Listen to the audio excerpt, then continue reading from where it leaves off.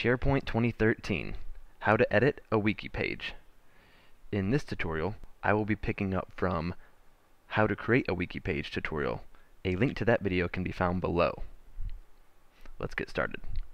From your SharePoint site, on the quick launch, click Site Contents. Under Lists, Libraries, and Other Apps, click Site Pages. From the list of pages, click Site Upgrade. This is the page I created in the How to Create a Wiki Page. To start editing the page, in the upper left, click Page. In the Edit section of the ribbon, click Edit.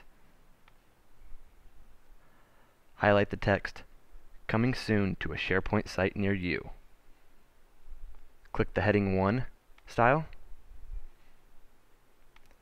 Click behind the text, hit Enter, and I will enter additional text. Let's go with the SharePoint upgrade is scheduled for January 2nd, 2015. That's it. In the upper left, click Save. And check it out. You have successfully edited a SharePoint wiki page.